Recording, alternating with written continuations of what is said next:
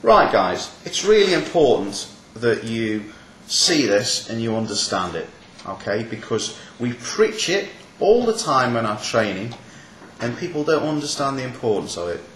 What you're going to see is the operative has effectively anchored his block behind him and he's walked away from it and created a pendulum effect, okay?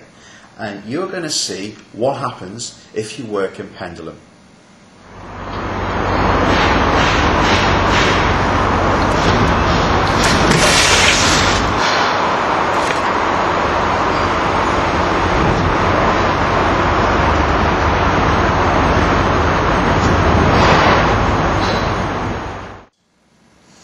Guys, I cannot stress enough, you can never get away with working diagonally in pendulum with an inertia reel.